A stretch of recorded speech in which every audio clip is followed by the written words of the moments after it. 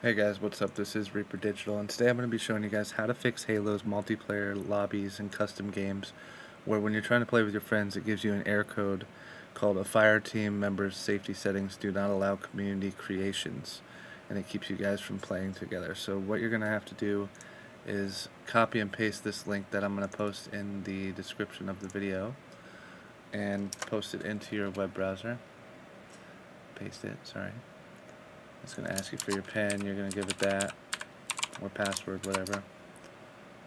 Then you're going to hit email, and it'll say you can't do this, blah blah blah, refresh your page up here, and then it'll ask for your password. You give it your password.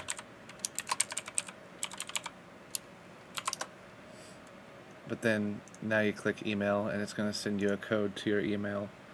And I got my email up right here, so I just type in the code. You're going to verify that it's you and stuff. But yeah, and under these privacy settings, even if it's set to friends on some of them, what you're going to want to do is set them all to block, alright? Set them all to block and say I did it, and I set them all to block. You hit submit, and then you're going to reset them all to everyone and allow and everyone.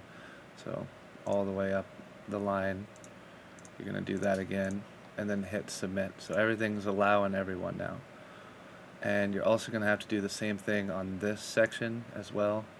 Set it to block if some of them are already on block. Just set them all to block and then submit, and then redo what you just did for allow after that, and then hit submit again.